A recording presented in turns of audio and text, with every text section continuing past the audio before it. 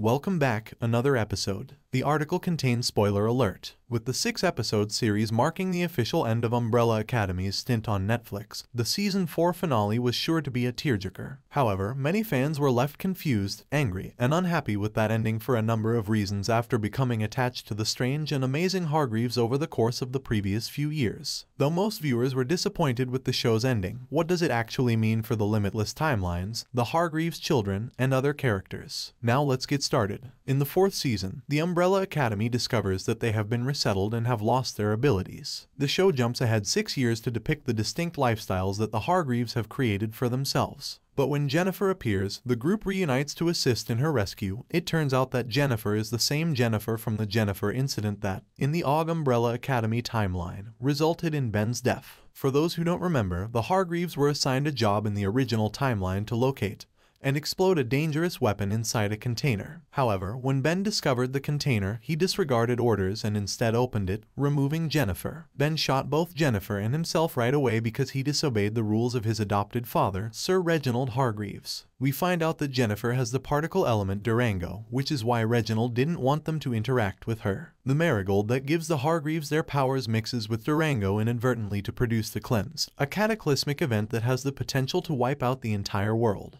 This reaction was caused by Abigail, the wife of Reginald. Fair enough, Reg. Eek. Accordingly, when Sparrow Academy Ben uses Marigold to tamper with his adopted siblings' glasses, he not only restores their abilities but also sets off a series of further events that will have far-reaching effects. Ben and Jennifer become friends, and then the cleanse starts, transforming their bodies into one horrifying monster. However, before the Hargreeves give in to losing themselves in the cleanse, they send Claire, Allison's daughter, Diego, and Leela's 3 kids to the subway station below ground in order to go to the crossing point between the parallel universes. The best scenes from the show are shown in a montage as the cleanse gain control of the gang.